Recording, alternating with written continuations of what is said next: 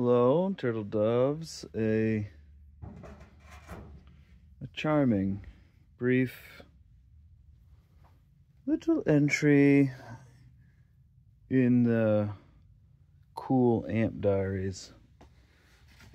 I'm pretty sure that this one has never seen the light.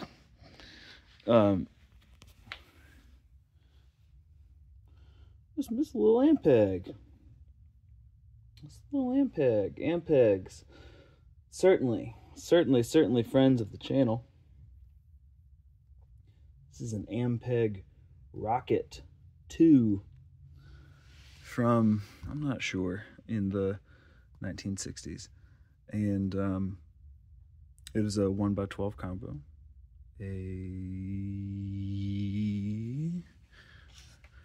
I think it's a 6v6. I think it's a 6v6 amp. Yeah, it looks like it's 6v6 and 12 AX7s. It's a 1x12, and this amp is not trustworthy, and I trust nothing about it. I don't trust anything inside it. I don't trust it. It is not to be trusted, and that is perfect. That's a perfect thing about this amp, and I hope to show you why I think that's a perfect thing. So it's a Craigslist buy, and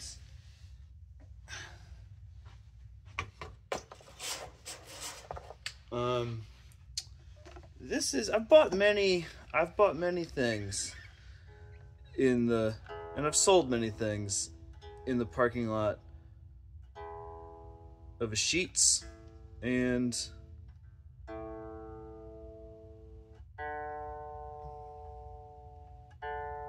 this is a pretty good one out of all the things that I've transacted at a Sheetz. I won't tell you it's the best one I've ever bought out of Sheetz, but it's a good one, and I like it. You're probably more familiar with the phrase reverb rocket than you are just straight up rocket. There are reverb rockets in the 60s.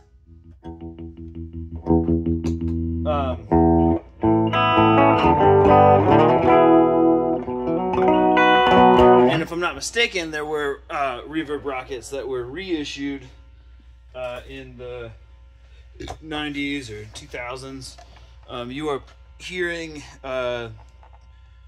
pretty much just like always, we're straight in, and this is a 1984 Gibson 335 stock electronics.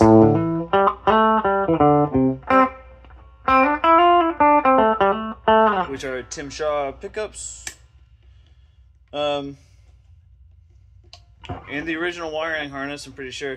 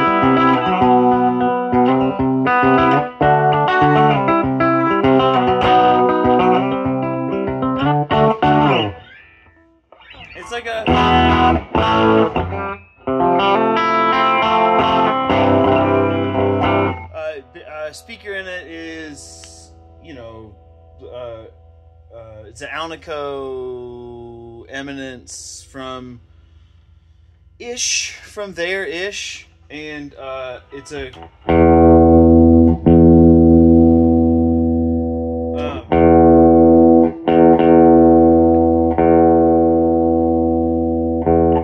and it's a cool amp, and the clean sounds cool, and it's rad.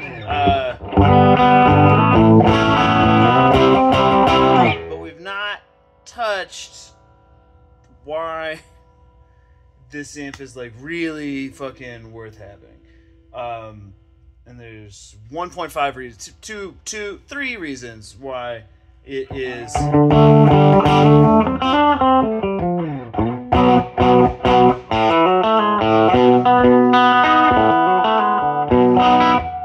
usually just keep the tone controls both all the way up. And I really usually keep the entire thing. This is reason one. I just keep the entire fucking thing cranked to volume, tone, and volume, or volume, tone, volume, bass, and treble all the way up.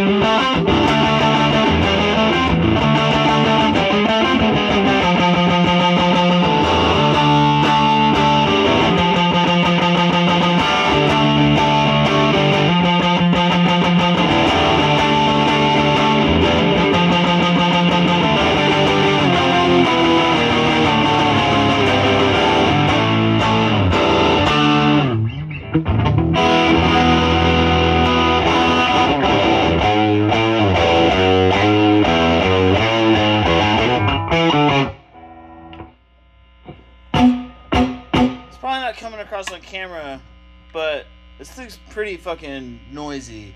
So one of the reasons why I don't trust it, it's just like it feels like it's kind of being held together with scotch tape when you're in the room. And it on the chassis, there's all these like weird holes going on that probably aren't supposed to be there. It's like you know, it's screwed in with like deck screws underneath. There's Sharpie markings all over the caps and different dates. Like it looks like it's a fucking mess. I've never opened it up. I just like it as it sits so much that I don't want to touch it. And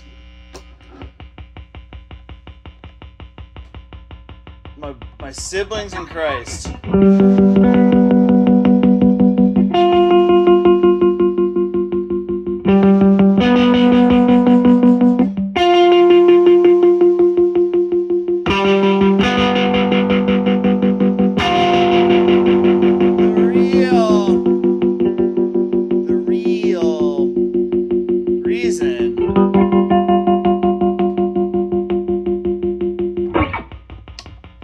why I'm never going to get rid of this amp is the tremolo. My God. It's just got one of the nicest tremolos I've ever did here. And so let's let you hear it.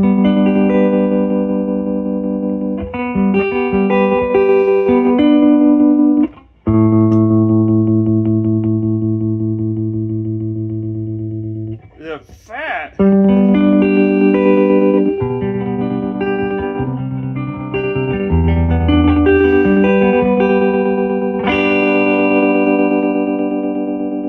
It's got a great fast rate.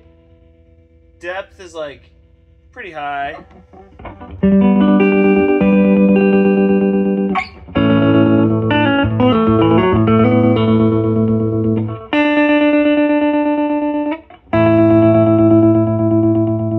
Really nice for held chords.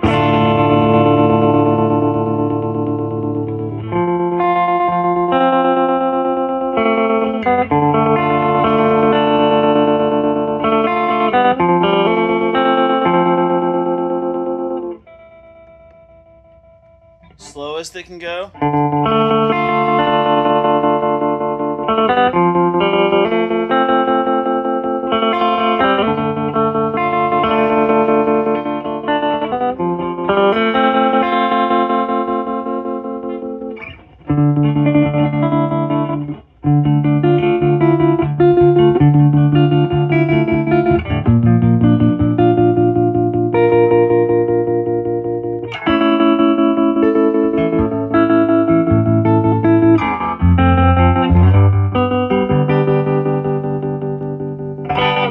So the front panel on this is completely worn off, and I have just liked it so much, like I don't really want to learn anything about it, so I've not went and gone to see what the front panel should say. But on the depth control right here, second from the far left, which controls the tremolo, you have a pot where at the end of its rotation clicks, and then you get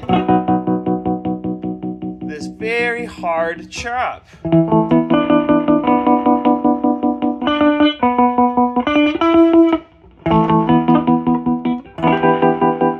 It sounds like to me, oh!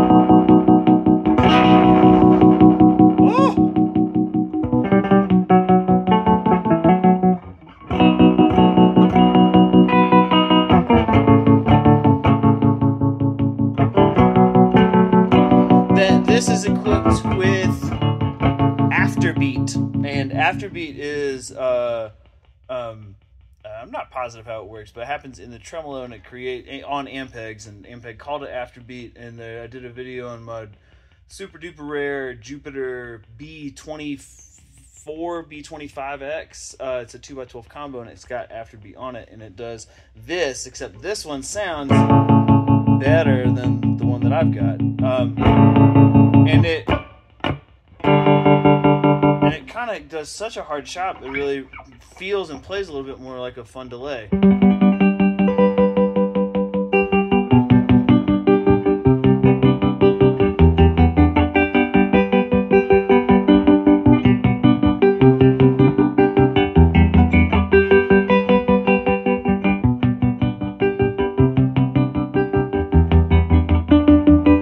So you can time your finger picking or your attack or whatever with the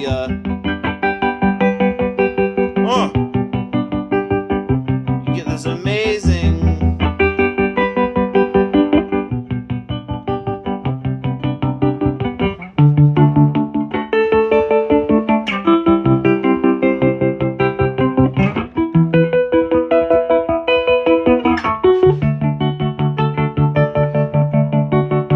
when you're playing full chords. It kind of reads like a little weird arpeggiator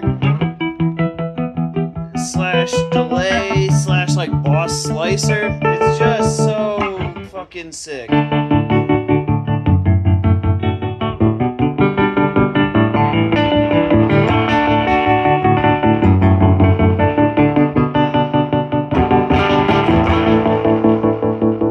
this is with the amp set really clean. A very cool thing happens when you let it fucking rip and it does something that a lot of preamp tube driven tremolos can do, is when it's up really high, the gain spike of like a hard hit on your guitar will overwhelm the tremolo, and it'll send so much signal through the preamp that all of it kind of comes out the speaker before the tremolo can sort of keep up. And as the electricity sort of dies down, like the attack of your attack diminishes, the tremolo can sort of keep up, and so you've got what is like a kind of like a full distortion attack within like tremolo close to the tails. So